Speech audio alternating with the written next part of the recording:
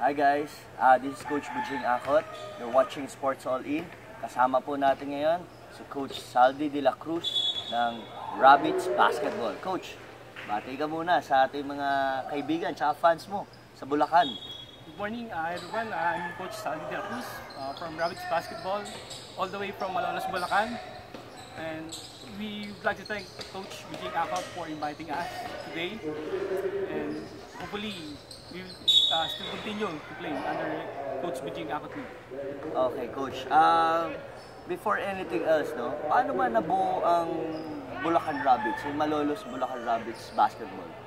Actually, it started 3 years ago. We're going 4th year right this year. We simply create or call that masabi namin na passion lang talaga namin. So it's more like parang limahan lang, club team lang, gano'n? Parang katuwa lang.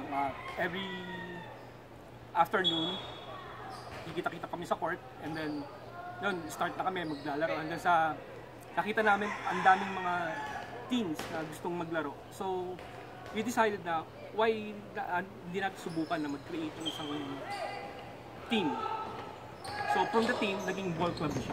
So parang you just want to give them exposure kasi alam mo maraming gusto maglaro ng basketball sa Bulacan. Sino kasama mo dito, Coach?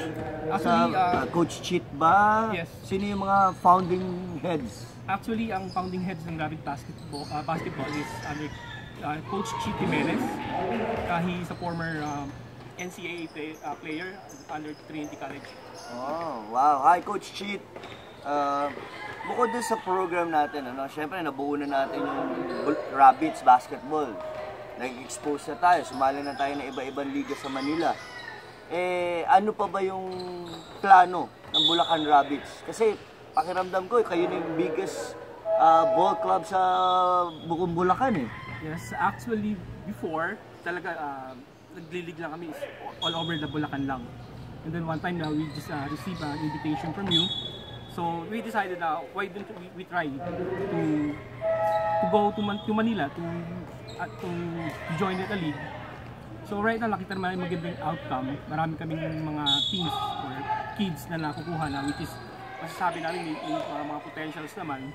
So right now, aside from joining league here in Manila, currently meron kaming ongoing league sa Bulacan. And anong pangalan ng liga na yun, Coach? Which is First Rabbit Basketball Invitational Cup. Actually, nasa second conference na kami.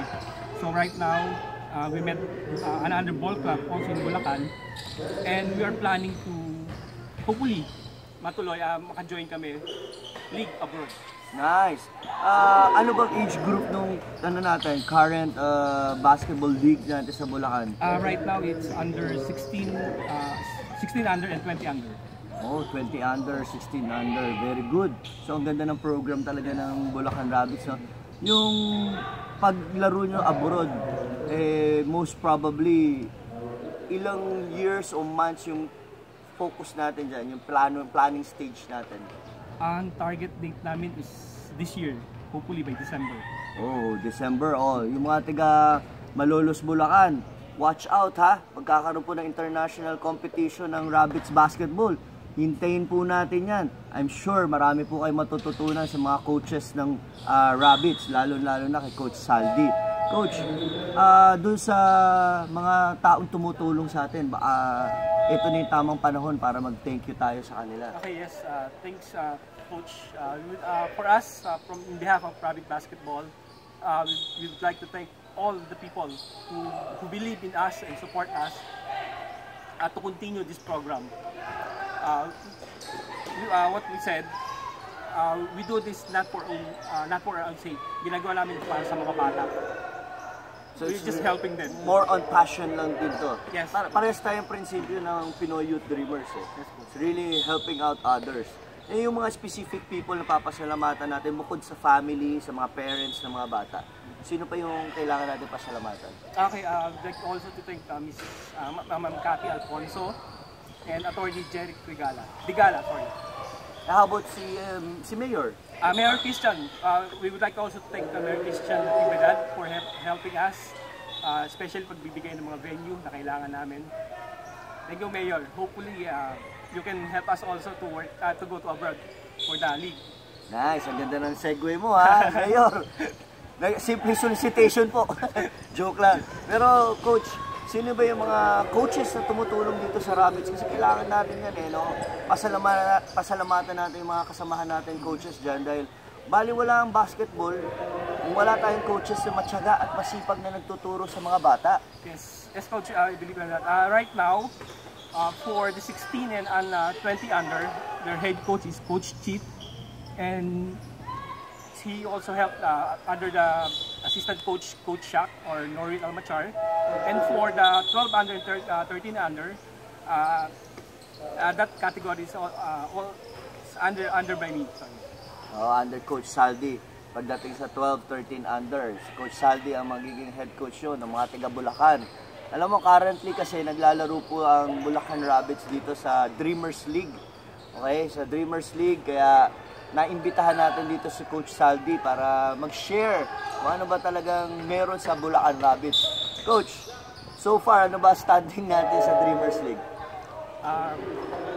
I think, Coach, sabi ko lang, is very memorable. Kasi before, if you still remember, last month, our 12 under is the Dreamers League champion. So hopefully, this league, under 13 under, we can get also the championship trophy. Ayan po. Nag-champion na po ang Rabbits basketball dito sa Dreamers League. Last few months ago, sila ang defending champion natin sa 12 and under. So ngayon, naglalaro sila sa panibagong season. Hopefully, makuha po nila ulit yung championship para sa kanilang kupunan. Coach, baka meron ka bang gusto pang pasalamatan or parting words sa mga ating mga manunood? Okay, for those, especially from the people of the Bulacan, you can visit us anytime you want, Monday to Friday or Saturday. Just go to St. Agatha Homes, go to the St. Agatha Homes covered court, and you can just drop by there anytime so that we can talk or you can inquire regarding our program. How about coach yung mga social media natin like Facebook, Instagram, baka yes, kailangan natin you can also sabihin? Like on our Facebook page, which is the Rabbit basketball page, for the updates and any events incoming. Would you like to share your contact number para diretso nila na makausap ka or si Coach Cheat? Yes. You know, I'm pretty sure maraming mag-a-aspire lalo, no? Ang daming nanonood sa atin. Ang Sports All In, it's buong mundo yan eh. So this is the right time to give your number para makontak nila directly. For those people who want to inquire or if you have any questions regarding our program in Rabbits basketball, you can call or text me through my Globe number, which is 0927-946-4326, or my smart number is 0912-613-3264. Yan. So ayan, nakuha niyo na po yung number ni Coach Zaldy. Sa mga bata lang po yan ha. Yung iba po, hindi pwedeng pantay-text o tatawag kay Coach Zaldy, baka magalit yung misis niya. Bawal po yun.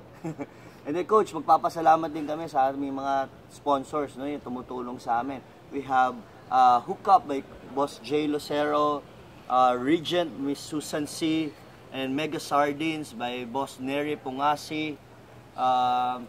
Philippine Charity Sweepstakes Office, isa sa tumutulong po yan sa programa ng Pinoy Youth Dreamers at saka ng Sports All In.